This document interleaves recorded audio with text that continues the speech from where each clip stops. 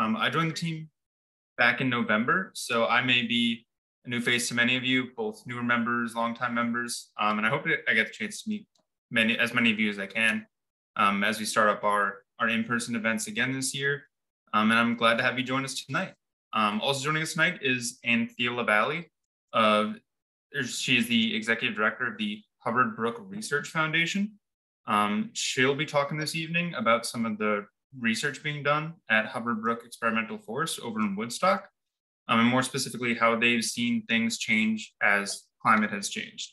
So Anthea, we're excited to hear from you. But before we get going, I have a couple housekeeping notes to run through quickly.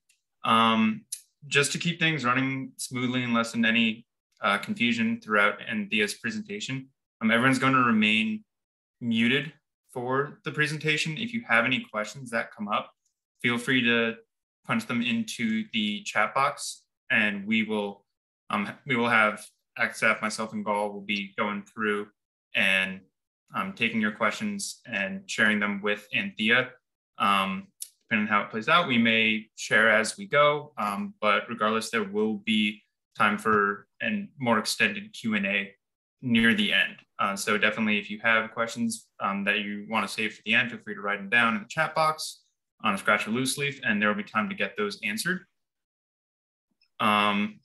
So with that, I will hand it over to Anthea. Thank you so much, Jake, for that very kind introduction. And I'm just happy to see all of you, even though I think a lot of screens are muted.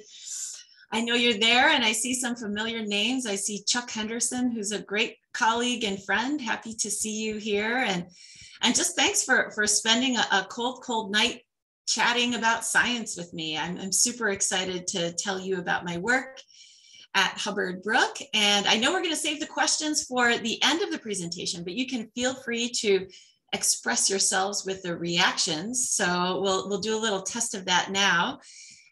If you have heard of Hubbard Brook before, and I know that some of you have, go ahead and use the raise hand function. I'm just curious. And that is in your lower right. Okay, I see some, I see a bunch. Okay, cool, great. Well, you can go ahead and, oh, even more, that's excellent. And a heart, sweet. That's good. So hopefully I will tell you a couple of new things, and I'm expecting some really good questions at the end. And if you hear something that you like, you can go ahead during the talk and give me a thumbs up, or be creative and let it rip and throw a banana at me, however you feel like expressing yourself as I give this presentation. And so I'm going to go ahead and share my screen. As Jake said, I'll be talking for probably about 20 minutes or so, maybe a little bit longer. If I slow down, which is a piece of advice I've been given, not to talk too fast. And then we'll go ahead and do some Q&A at the end. So here we go. I will share my screen. Is that coming through okay, Jake? Can you see everything? Great. Looks good on my end. Awesome. Okay. And so many of you already know, but in case you don't, I'll start with some of the basics about Hubbard Brook. Hubbard Brook is an experimental forest in the White Mountains of New Hampshire. It's just shy of 8,000 acres, and it was established in 1955, way back when, by the USDA Forest Service. And really, basically, it was established at that time to understand the interactions among weather, water, and wood. And I'll unpack that a little bit as we get deeper into the presentation. Since those very, very early days where Hubbard Brook started with just a small group of visionary thinkers, it has expanded and really blossomed to become a collaboration of more than 25 institutions. So 25 colleges, universities, think tanks, research centers, many of them located here in New England and in the Northeast, but some as far away as the West Coast and even some overseas. And the Hubbard Brook Experimental Forest is kind of this magnet. It's sort of a common ground that brings researchers together across disciplines, and in some cases across sectors, to understand our changing natural world. From those 25 plus institutions, we have 90 or so principal investigators, scientists who hold faculty positions, who are actively leading projects at Hubbard Brook. And that vast research collaborative is what we refer to as the Hubbard Brook Ecosystem Study, or HBES. And there at the bottom of the screen is a picture of our annual cooperators meeting, which is a great coming together and kind of meeting of the minds of all of the people who are studying at Hubbard Brook, where they come together and share what they know so that we can all come away with a more complete understanding of our changing ecosystem.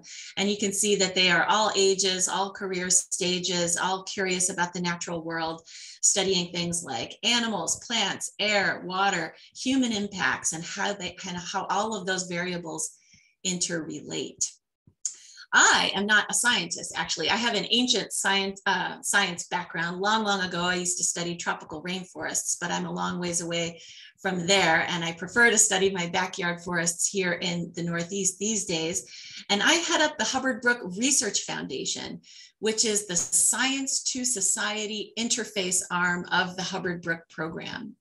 So very basically what I do and my teammates is we come up with ways of connecting the science and the scientists to people who are on the front lines of environmental decision making.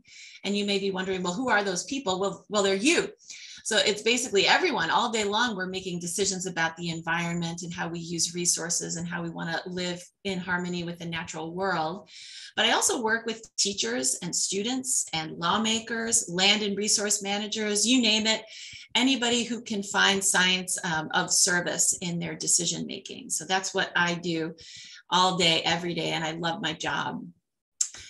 So at Hubbard Brook, we have an interesting combination in terms of the science of long-term ecosystem monitoring, which is a regular rhythm of taking the pulse of the ecosystem across a variety of dimensions. And I'll give you some of those examples in the next slide.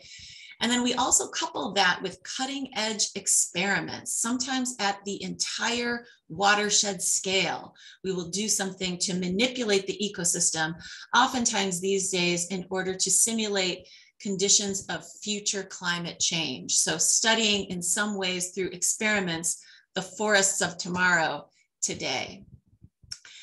And then I'll just wrap up this slide by explaining that Hubbard Brook is perhaps best known for discovering acid rain for the first time in the United States. That was back in the late 1960s. Hubbard Brook researchers who are still involved in the community today, who made that discovery, then went on to work with policymakers to institute the Clean Air Act amendments that continue to protect our air and water to this day. We also have a heavy focus on climate change, air and water quality issues, extreme weather, and forest health.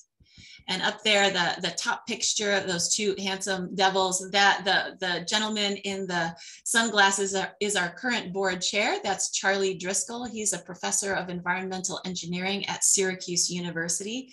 He has masterminded some of Hubbard Brook's most legendary experiments, and he's there with colleague and friend, Dr. Gary Lovett, who is an expert on forest pests and pathogens.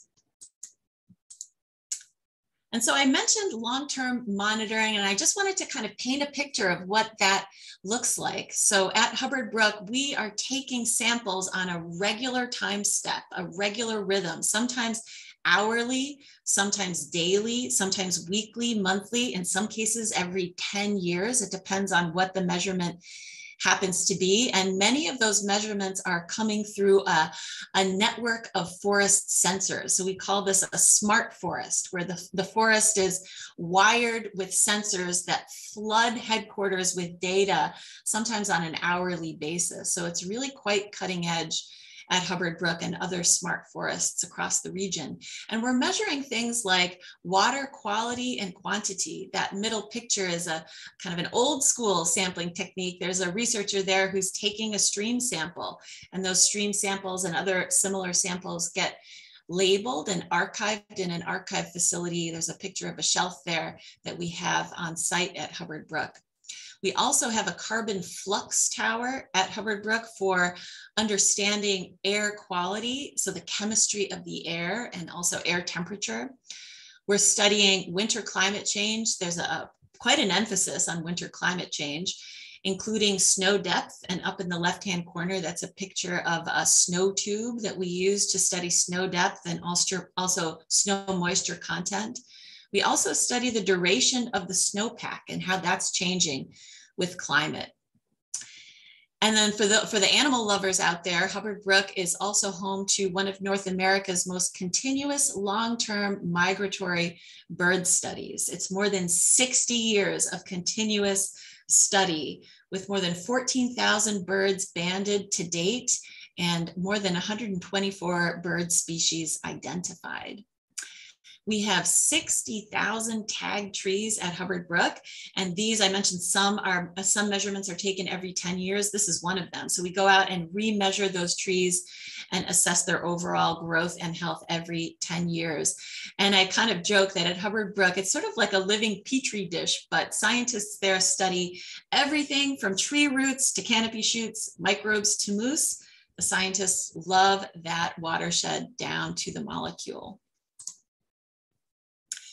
And so now I'm going to get into like, what have we learned for more than 50, in some cases, in some records, more than 60 years? What do we know now from that continuous monitoring? And so I'm going to cycle through a couple of slides here that tell you a little bit about what we've learned from that 50-year record, in some cases 60, of long-term monitoring. And this is important. And some of it is going to sound gloomy and doomy, but I think in order for us to shift out of the problem into the solution phase, we have to have a really strong, kind of irrefutable, unassailable scientific understanding of what's happening in the natural world. And this is what long-term monitoring provides.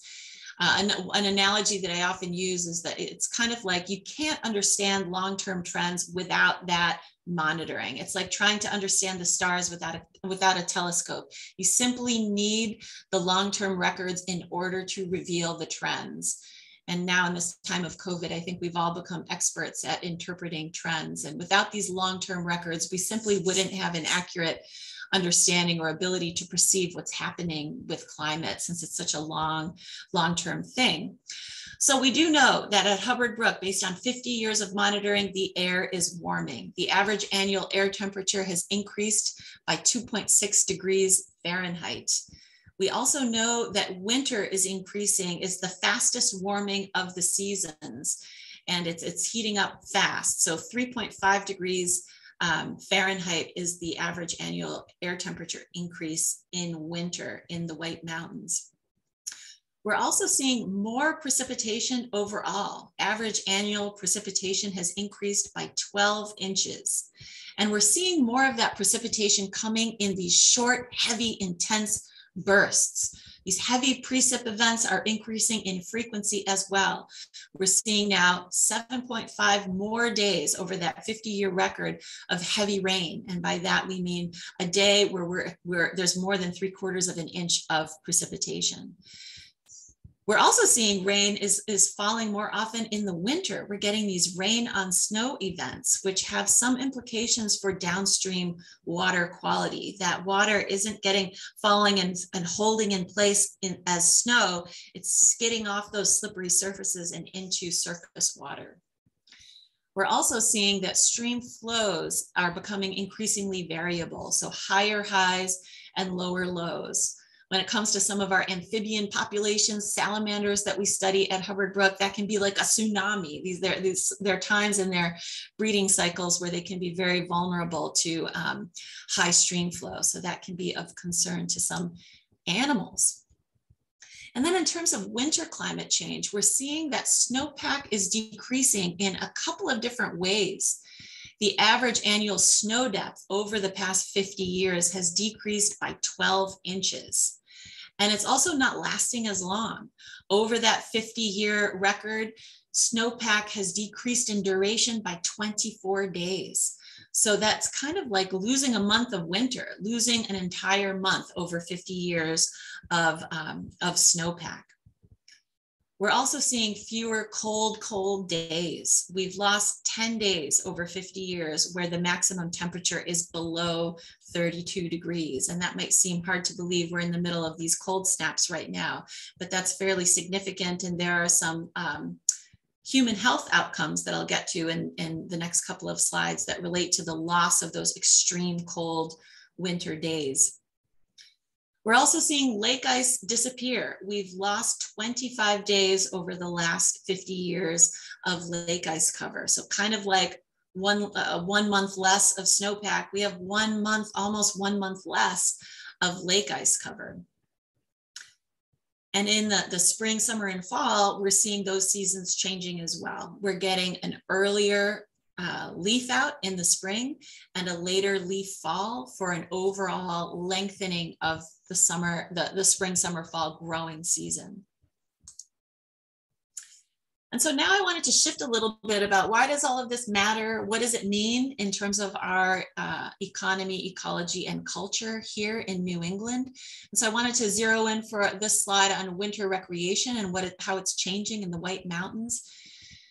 Through a collaboration between Hubbard Brook scientists and our nearby Loon Mountain ski resort, we have learned that we've lost a total of 8 days of snowmaking opportunity over the last several years. And 7 of those days occur where there's loss of snowmaking opportunity during this crucial period right before the holidays, which is essential in our winter recreation economy. As I understand, I'm not a skier, but my ski friends tell me and our loon friends tell me that that's a really crucial time for income. People are really wanting to get out and ski at that time. And if there is no snowmaking opportunity, that can really mess with a tight budget. We're also seeing, and I'm sure you've noticed as well, that small mom and pop ski operations are closing down. Operations without the massive snowmaking infrastructure, the equipment, the ability to move water and to have water stored in reservoirs, those small mom and pop ski operations have disappeared. And then we're also seeing that the snowmobiling industry is struggling with the loss of snowpack and lake ice that we talked about on the previous slide. And I'm going to have maybe one more gloomy slide, and then we're going to shift over a little bit into the solutions. But either way, I think the knowledge is important so that we can craft informed solutions in terms of policy and practice to deal with climate change as we work to solve the root problem. But in terms of forest health and forest products in the White Mountains, what does this mean? And so we know that there are fewer opportunities for timber harvesting on snowpack. And that's important because harvesting trees and pulling trees out of forests on snowpack helps to prevent erosion, and it protects sensitive root networks. It also does, it guards against soil disturbance. So that's a pretty important thing to be able to do. And we're losing the opportunity to do it because of reduced snowpack and snowpack duration. We're also seeing that maple tree roots, which is a species of special concern and study at Hubbard Brook, are more damaged by the upheaval of frequent soil, frost, and freezing events.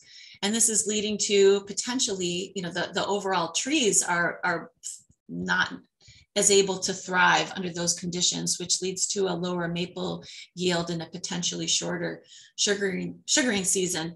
And I'm going to share a personal anecdote about soil freezing and soil frost right now, because I'm going through a kind of upheaval on the home front. I'm here in my office right now because there's a massive construction operation at my house. I've lived in my house for almost 20 years. I live in Vermont, actually, so right next to New Hampshire.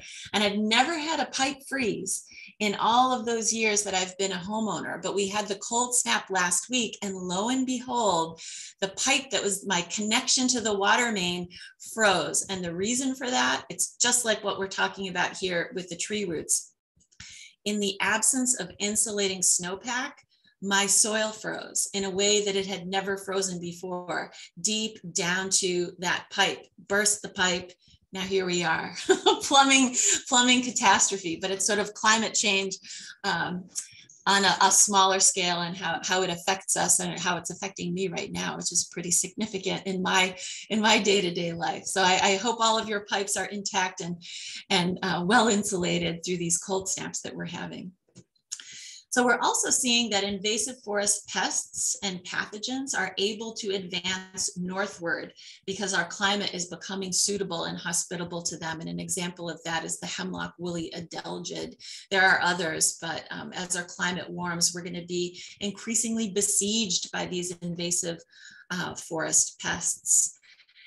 And then we're also seeing ticks, mosquitoes, and other pests that are typically suppressed by those ultra cold nights, night after night of temperatures below freezing. We're losing those cold days. And so those insect populations, those invertebrate populations are just not being held at bay in the way that they were before. So we're seeing more ticks, we're seeing more mosquitoes. And of course, there are human health implications for those as well, with tick-borne illnesses such as Lyme disease and others, and Eastern equine encephalitis from mosquitoes. So there are some pretty significant potential human health impacts from losing those cold nights to climate change.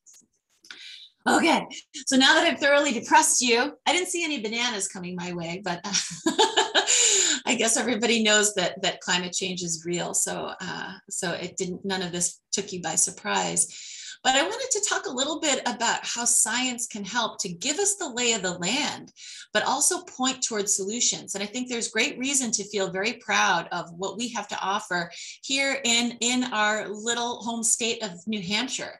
We have a tremendous treasure trove of science and academic institutions and a very robust and forward-thinking forestry community. We have all the ingredients in place, I think, to be leaders in how we can basically blaze a new trail for a forest-based economy, ecology, and culture that has climate change at the heart of it. And so an example of that, I mentioned that we had some cutting edge watershed scale experiments at Hubbard Brook, and Charlie Driscoll, the handsome gentleman with the sunglasses on Capitol Hill in my first slide, masterminded this one. This is the calcium addition experiment at Hubbard Brook's Watershed 1. Way back in 1999, Dr. Charlie Driscoll and his Hubbard Brook collaborators sent up helicopters to sprinkle calcium carbonate across that entire watershed, basically to replace what had been lost to acid rain. Calcium gets leached out of the system due to acid rain, and there were decades of acid rain. The forest at Hubbard Brook was struggling, and elsewhere in the Northeast. And Charlie thought, well, what would happen if we replaced it? If we simply fertilized that watershed and sprinkled the calcium back in? And guess what? That calcium addition did exactly what we hoped it would. It reversed forest decline and boosted carbon capture of that watershed. And I am really, really interested to the potential management applications of that kind of treatment in certain watersheds that are struggling with the aftermath of acid rain. We maybe don't need to use helicopters anymore. Maybe we can rig up drones that can fertilize watersheds to boost the overall health of the forest, but also carbon capture for climate change mitigation. And so there are also techniques that we can perfect through research of forest management for carbon sequestration, carbon banking, sucking the carbon that would otherwise be contributing to greenhouse gas and global warming, and banking it in trees. And so I don't know if you can see behind me, I have this beautiful bird's eye maple. That bird's eye maple is grabbing on and holding on to carbon right now. The table that I have in front of me is banking carbon right now. And there are actually ways that we can have our cake and eat it too through informed forestry, where we can harvest trees in a way that mimics old growth forest in structure and composition that still banks significant amounts of carbon. It's not necessarily one or the other, that you sequester carbon or you support a forest products industry. You can actually accomplish a wide variety of ecosystem services objectives if you have an informed forest management plan, and science is a big part of that. And then my third bullet there, I might geek out for just a second, but I'm super excited about this. LiDAR satellite imagery. New Hampshire is wall-to-wall covered in these very sophisticated LiDAR satellite images that have the ability to tell you what's going on across the landscape, but also underneath the forest floor. So you can have a deep understanding and awareness of forest properties in a way that enables you to make informed management decisions. For example, you can understand specific soil properties so that you can make very precise matches between what should be planted there and what should be cut. You can understand where there are hot spots in a forest ecosystem that are particularly vulnerable to extreme weather events that could release pollution and that could affect downstream water supplies, and you can manage carefully and sensitively around those hotspots in order to protect water quality. So that I'm fascinated by this, and we are sitting on a treasure trove of LiDAR images that simply need to be unpacked and provided to forest managers so that they can make these very, very sophisticated decisions about the forests that they manage. It's pretty amazing. And similarly, based on research that we've done at Hubbard Brook, we know how to manage forests for water quality and quantity.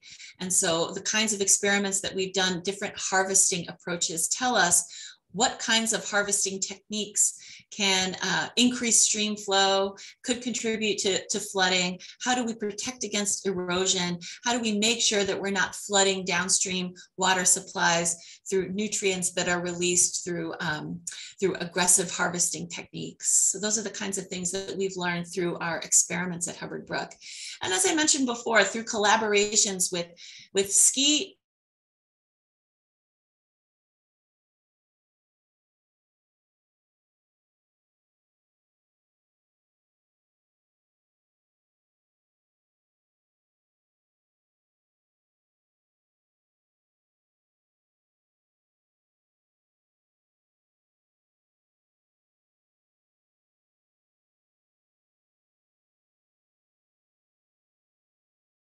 when they're going to occur.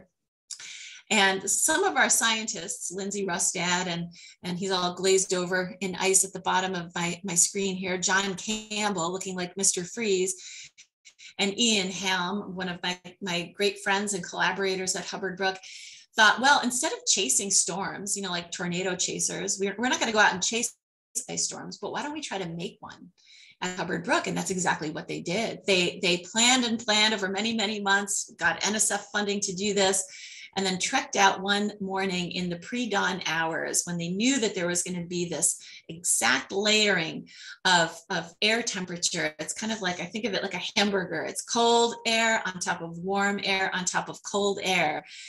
And they all of their gear prepared. They had fire hoses that they used to pump water up from the main Hubbard Brook in order to coat experimental plots with varying degrees of ice.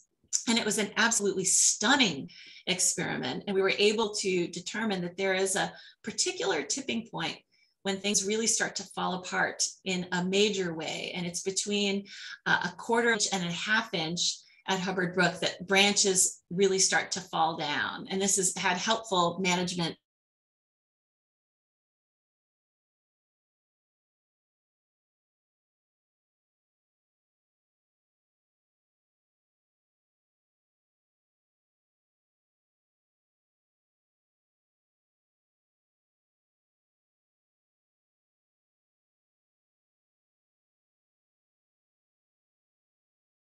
science for smart policy and practice.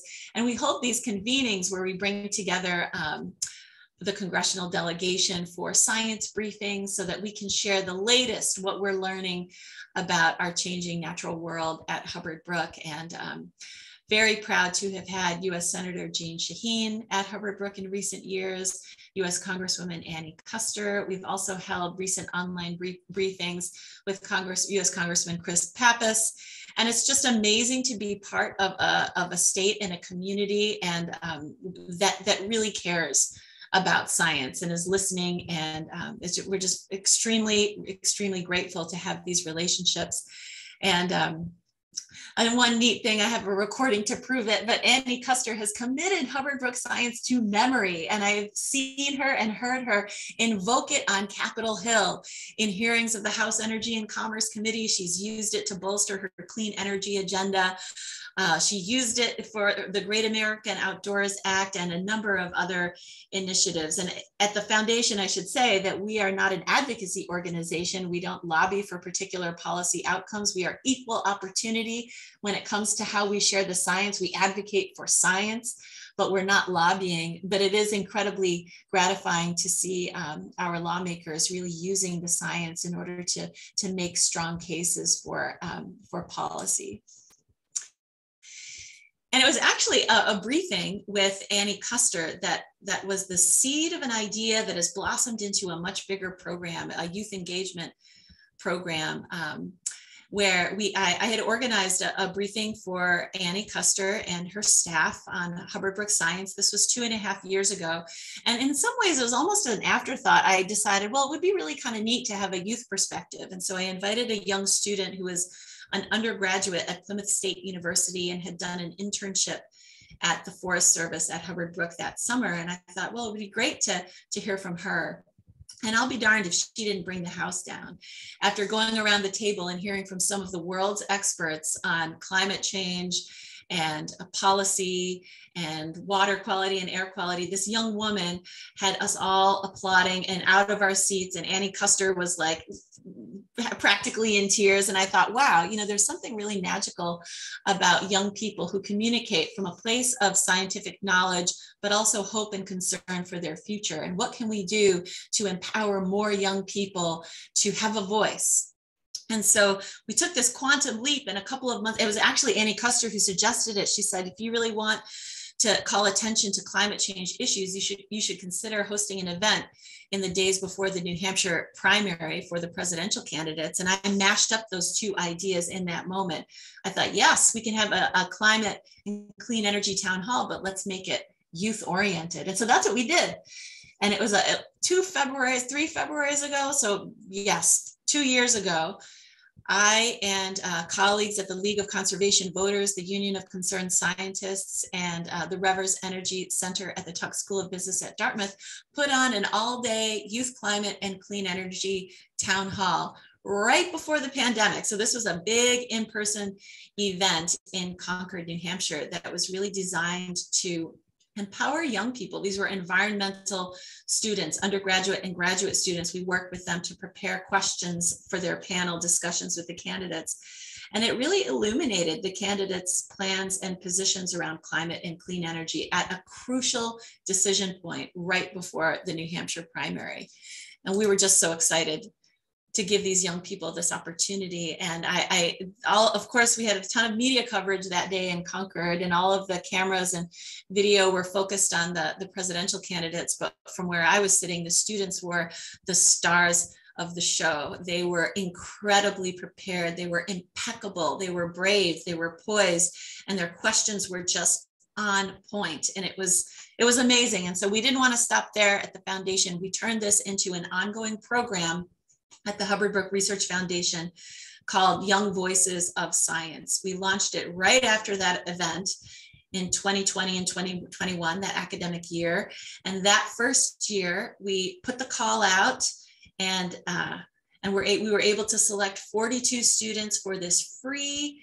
These are environmental undergraduate and graduate students for free communications training and public outreach opportunities. So we bring in some of the experts across the country in how to write an op-ed, how to engage with policymakers, how to tell the story of your science using a podcast or on radio, or with empathy and storytelling techniques and rhetorical techniques. At the end of a 5 workshop series, their brains are packed with tools and techniques for how they can continue to communicate the story of their science. And then they engage in outreach projects, many of which have been published in national publications. It's just amazing to see what young people can do if you give them a little bit of tool training, opportunity, and a big boost of confidence. It's one of the things I'm most proud of that we're doing at the foundation. And that's I thought it was a very cool logo that a youth artist designed for the program. And so just to end here, what is it, like, just to summarize, what is it that we have to offer at Hubbard Brook? It's cutting edge science that's of global significance, and it's homegrown in New Hampshire, which is such a cool thing. Like, these are scientific facts that are setting, and techniques that are setting a global standard, and they're influencing national policy. And it's right here in the White Mountains, tucked away. All of this work is being done. And we're growing our network of stakeholders. We're spanning sectors. We're empowering young people at every career stage, really, so that they can be in the perfect position to share what they know and what their hopes and concerns are for the future. And then just in terms of science, by way of quick summary, the kinds of things that we study at Hubbard Brook: it's climate, it's clean air and water quality, invasive species, extreme weather, wind, ice, flood, drought, changing winters, and carbon. And so feel free to take a screenshot of my email. I would love to hear from you after the presentation. Please don't hesitate to reach out if you have questions or if you'd like to continue the conversation offline. That's all I have for my presentation, but I'm looking forward to your questions. All right, thank you so much, Anthea. I mean, it's great to hear not only all the research that you guys are doing, but really all the implications of it, and how you're kind of breaking it down to actually be utilized. I always feel that's the hard part about the research side and the implementation side, like you spoke with the different policies that can reflect what you guys have found. So it's great to hear that all those things are there with Hubbard Brook. So we don't have any questions in the chat at the moment, it looks like, but if anybody has any questions for Anthea, you can just use the either use a chat box or a hand. Coming in from Marilyn Booth, she is asking, is Hubbard Brook open to the public? I'm assuming she means to walk around, kind of poke around.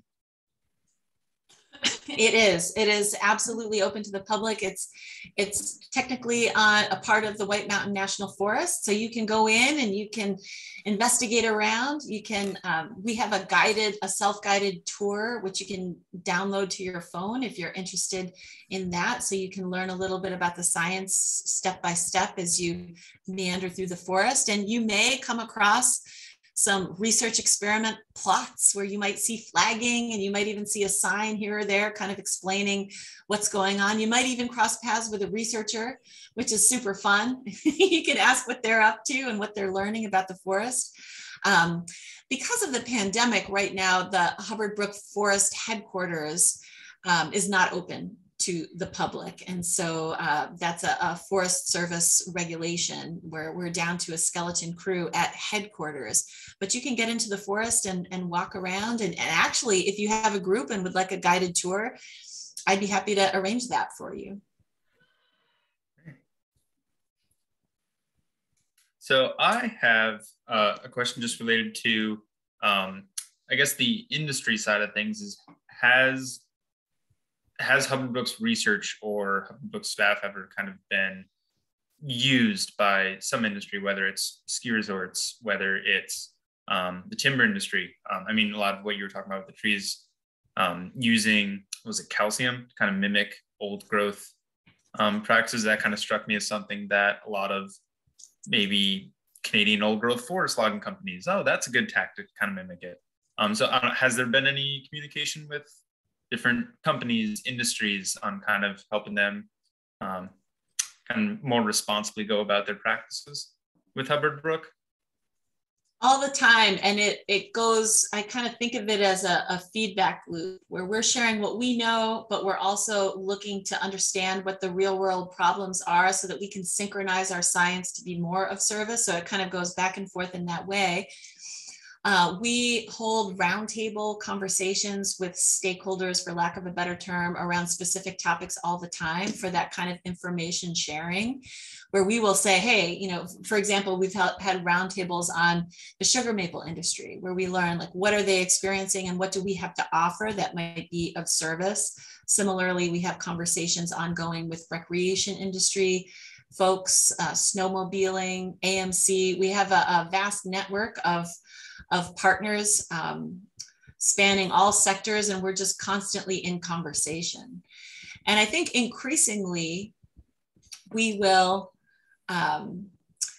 be partnering with, at least my hope is that we will be partnering with folks in the corporate sector as that becomes more of a pressing need. And I see that we have a trustee on the Hubbard Brook Research Foundation board who's a professor at the Tuck School of Business at Dartmouth. His name is Professor Anant Sundaram, who was one of the first, I think, business professors to teach a class on climate change and corporate sustainability. And he called it many, many years ago, where he was saying it's going to be incumbent upon corporations, because they're going to be getting pressure every which way in order to respond to climate change and other environmental issues related to water quality and quantity. So we're seeing consumers certainly are becoming more discerning. Employees want to work with corporations that express those values, and shareholders as well are seeing this as the way of the future. And so Hubbard Brook Science, I think, can absolutely play more of a role in the corporate sector. So yes to all of it. And when we're constantly looking for new partners. So if you can think of anybody who might be interested in working with us. And more locally, we've had amazing conversations with in the corporate area with Stonyfield Organic, Cabot. So wanting to understand how they can be more efficient in terms of water use. Great. Yeah, that's amazing to hear that you're getting involved on kind of beginning to end of it. So it's great to hear. So we have a second or another question from Chuck Henderson. So he says, forests play a huge carbon role, or a huge current role in taking carbon out of the atmosphere, and the carbon can be measured somewhat in the trees and roots, but are you measuring carbon in the soil itself? Chuck, that's such a good question. And yes, absolutely. Soil carbon and soil carbon banking is an area of intense research interest at Hubbard Brook. And Chuck has been to Hubbard Brook many times, and you've probably met Scott Bailey, who's a researcher with the US Forest Service, who's been at Hubbard Brook for decades. And this is something that he spends a great deal of time focusing on. And I mentioned, so he has a collaboration right now with professors at the University of Vermont at the Rubenstein School, where they're using some of these LiDAR images to understand what's going on beneath the forest floor in terms of the overall features and qualities of the soil.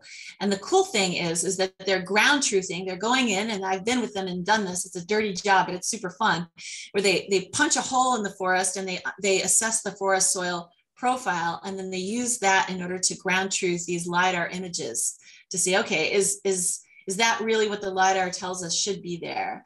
And then the reason for doing that is that the LiDAR can help us to have this landscape scale understanding of soil carbon, just for one example, which is amazing. I mean, if we were able to understand how we can boost forest health and really invest in forest carbon on that landscape scale because of these LiDAR images, it's like, whoa. The way I see it, and I'm getting super excited when I talk about it, is that we have all of these key ingredients in New Hampshire. We have the science, we have, you know, these incredible research institutions and colleges and universities that are collaborating. We have this robust forestry community and forest-based economy and culture, and we all work together. And I envision that New Hampshire can really be a national leader in how do we manage forests for all of these things, manage for climate, manage for carbon, manage for other ecosystem services, recreation, water quality, wild animals, I mean, all of the things, because we have the information to make these decisions, really marrying cutting edge science and technology with our very rugged and rural forest-based economy and culture. How cool would that be? I mean, I feel like we can do it. I definitely feel like we can do it.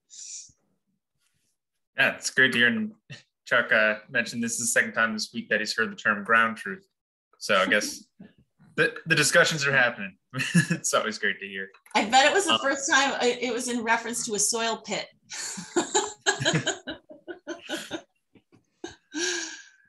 So we have actually two questions that seem like they go hand in hand, so I'll rattle them off together. So John Jacker asks, how can we, so everybody, help you as far as volunteers, et cetera? And kind of to couple with that, Kathy Fulkerson asked, does the research area utilize volunteers and citizen scientists? And if so, can you give examples of that work? Yeah, so I'll answer the John's question first. There are lots of things that you can do to help at Hubbard Brook, and I think staying tuned is one, where you can send me an email and I can subscribe you to our e-newsletter, and that's a great way of just keeping abreast of the science and our various outreach projects and initiatives, and just continue to come. And we have lots of different speaking engagements or student projects. And if you can come and just show, express your support by attending and spread the word to your friends about what we're doing. We're still kind of a best kept secret in some ways, Hubbard Brook. It's funny, if I travel to Europe for forestry conferences, people know Hubbard Brook, but a lot of folks, even in our local area, don't know about Hubbard Brook. And in some ways, I think that's one of the best things that you can do, is just let people know that we're there and what we're doing. And become a friend, join and become a member of our e-news group. That's one thing. We have typically, when we're not dealing with a pandemic, we have the big annual meeting that I showed you a photo of at the first picture. You can come to that, and you can hear the very latest in terms of the science that's coming straight from the source. So from the scientists who are out there. And it's very high flying technical stuff, but it is an exhilarating atmosphere to be in if you like that kind of thing. So you can come and join us there. It's scientific, it's also social. We're a very tight knit community. We have communal meals together. I'll even tell you, we do a barn dance at this at this conference every year. It's a lot of fun, and it's just a great way to learn more about what's happening out there in the ecosystem. We do have a couple of citizen science projects that are collaborations. One is a collaboration with TNC, one with AMC, and one with Squam Lakes Conservation Society. I can tell you, because I think we're running out of time, but I can tell you a little bit more about those, and if you'd like to get involved. Some of that might depend on your geography and where the projects are taking place, but I'd be happy to send you links, or also have a conversation offline if you think you might want to volunteer for citizen science projects through Hubbard Brook. Great. Yeah, and so if you have Anthea's contact information or want to go on Hubbard Brook and get it, great. If you would like to contact Call or I or anybody at ACT, you can also put you through to her if you have any questions regarding any of that. I would be happy to do so.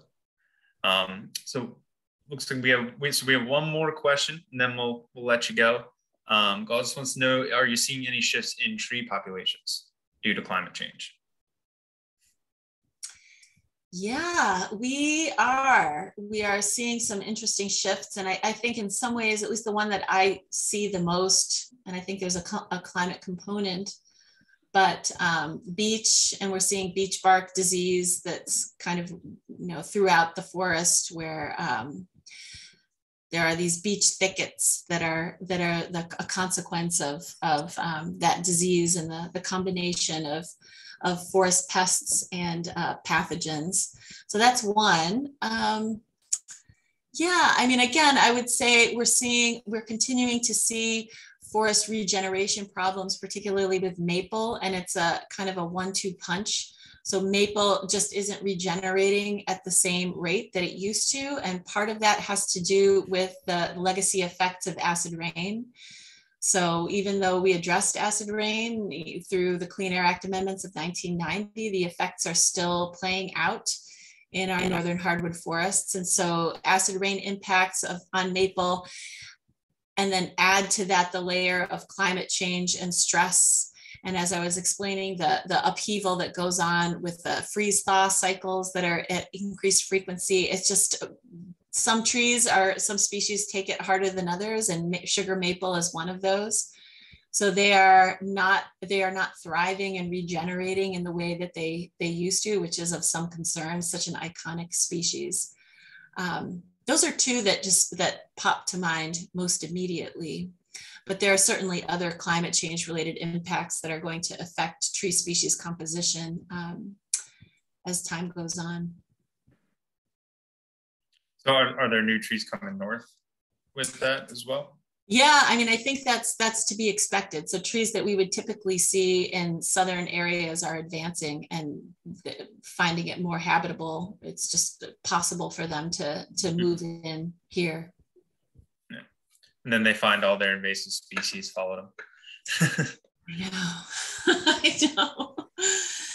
Oh, I know. Yeah, emerald ash borer was just officially found. A young student researcher found the first emerald ash borer over the summer. And so we're now taking the opportunity to do an emerald ash borer experiment by protecting certain trees using the insecticide injection, and then seeing how that which is a funny thing, because the experimentally treated trees are actually more like a control, because they're going to be, operating the way that they normally would, while all of the other ash, we're expecting to lose more than 90% of them over the next several years. Wow. Yeah. Well, can't wait to see the data on that. Yeah. Yeah, so looks like that's all we have for questions. So, Anthea, thank you so much again for taking the time to speak with us all tonight and field these great questions. And thank you to everybody who showed up and everybody who participated. Appreciate you having here. Again, hope to see you in person as we do more in-person events. So definitely keep an eye on our events page, our newsletter. If you're subscribed to that. We will be having another speaker the third Thursday of next month, as well as through the rest of winter. So definitely stay tuned for information on that, and hope to see you there as well. Thank you so much for the opportunity, the invitation. It was wonderful to talk with you this evening. Stay warm.